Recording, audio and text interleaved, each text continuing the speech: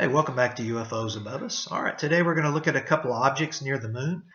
The first one goes up from the left side, and then the next one goes horizontal across the top of the moon there. All right, so you saw them at real time, and now we'll ratchet the speeds down so you can see them more clearly, and I'll just let you take a couple of looks.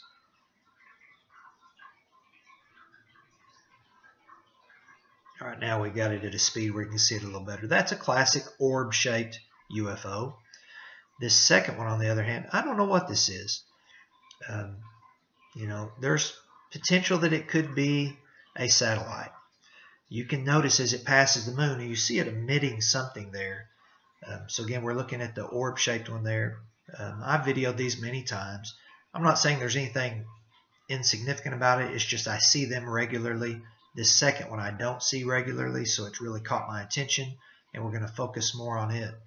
But I will zoom both of these in. If you notice as it passes the moon, you see the trail going out from it? When we blow that up, you'll notice it's actually two objects and two distinct trails being emitted out the back of those. So now I think we're going to do a zoom in size-wise. One more slow-mo. All right, now I think we zoom in. All right, so here you get a better look at it. Now what I'm seeing here is two bullet-shaped or pointed triangular UFOs.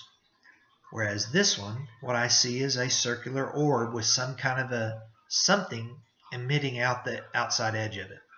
Now what that is, I don't know, but I see them all the time. I document those regularly. This one I've never seen before, and I've been watching this steadily for 2 years.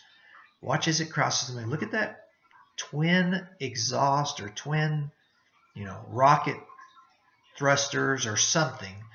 I don't know what this object is. We'll look at it one more time, and then I've got a couple of stills to see it closer.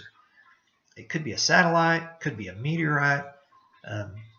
It doesn't look like either of those. It looks like some kind of an intelligent design. And the reason I say that, wait till you see the stills. These still images that I captured of it, as we blow those up, it definitely looks pointed.